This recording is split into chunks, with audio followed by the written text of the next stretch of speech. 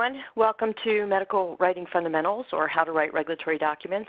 We're going to spend an hour and a half going through some of the basics of medical writing, and hopefully this will help you in your future endeavors. Our objectives for today are we're going to review basic medical writing skills, including the correct practices for abbreviations, how to caption consistently for your figures and tables, how to generate tables manually if necessary. We're going to talk about style guides, styles, and templates. All of those things are very important in medical writing. We'll talk a little bit about the communication process necessary for document review and completion.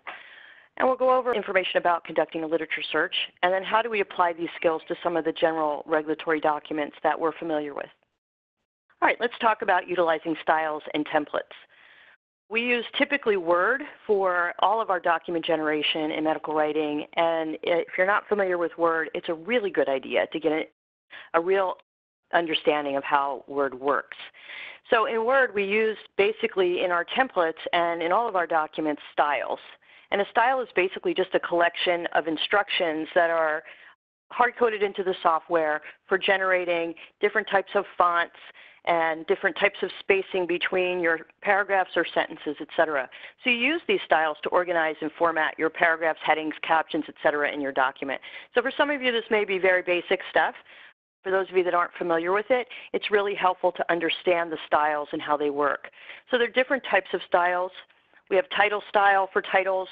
That can be modified to fit all caps, different font sizes. It could be title case, which is capitals at the beginning of each word and lowercase for the rest of the word. So however you want your title to look, you can generate your style for that format within your document. For body text within the document, we typically use body text or paragraph style, but there are a number of different styles you can choose from. And caption is the standard style for table or figure captions within your document. Headings, we name them by level. So a level 1 heading would be 1 or 1.0. A level 2 heading would be 1.1. A level 3 heading 1.1.1, etc. So Word has a variety of built-in styles. These are usually found on your Home tab. And for those of you that are using updated versions of Word, there's also a Quick Styles tab, and that started in 2007. Your Quick Styles panel looks like this panel up here on the top. It has a bunch of different styles there, and you can see where it's highlighted here. You can actually open that Quick Styles panel, and you'll get a drop-down as you see in the slide. Now I'm going to go through a little bit of some of the styles for you to sort of explain to you how they work. You can see at the top, this long bar up in your toolbar is your Quick Styles panel, and in the bottom corner you can see where it was highlighted in yellow in the previous slide. And as you can see, we're doing what I call driving with your headlights on here. This is a protocol where you can see spacing, these paragraph symbols, which is highlighted up here in blue. Right next to your Quick Styles bar is your paragraph symbol that shows all of your document editing. So as a medical writer, what I've learned to do is to use this symbol. I typically, every document that I have, I can see every space, etc. in it.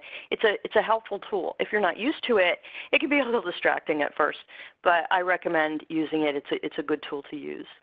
So here we have drop down on your right, the styles. From your Quick Styles, we've clicked that little button on the bottom right, and we can see that we have captions and all different types of styles that are generated within this document. When you hit that panel, it'll show you all the styles that are available. Some of them are in use. Some of them may be old styles that aren't used anymore. It's a good idea to clean up your document.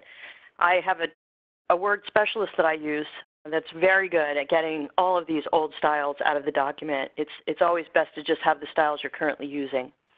And you can see that some of these styles have little notations toward the right, and we'll talk about those in a minute. As I've just mentioned, there's an icon to the right. This indicates the type of style. Paragraph styles have this little paragraph symbol. These are used basically to format a whole paragraph of text at a time. Character styles, these are used to format a few characters within a paragraph. So a whole paragraph is not going to be designated by this type of style. It's more or less going to be some type of symbol or specific letters. Table styles and list styles typically have a box or a bullet or a little dash, and these are only used in Word 2002 and later versions, which I'm pretty sure everybody's using at this point. So what you want to do when you're generating a document, especially if you don't have a template that has the styles embedded, you're going to want to apply or modify your styles.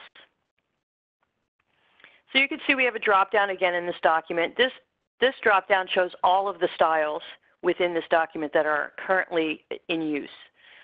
Even if you're not using them now, any style that's been used in the document at any point in time is going to show up here.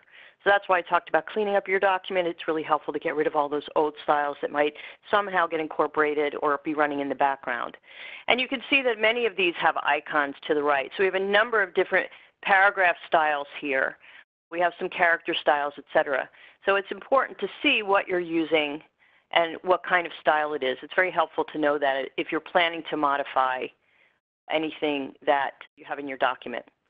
So modifying styles is actually very easy, but if you're not familiar with it, it might seem a little daunting. Don't get terrified by this. It's really actually a very useful tool, and you'll get very comfortable with it quickly.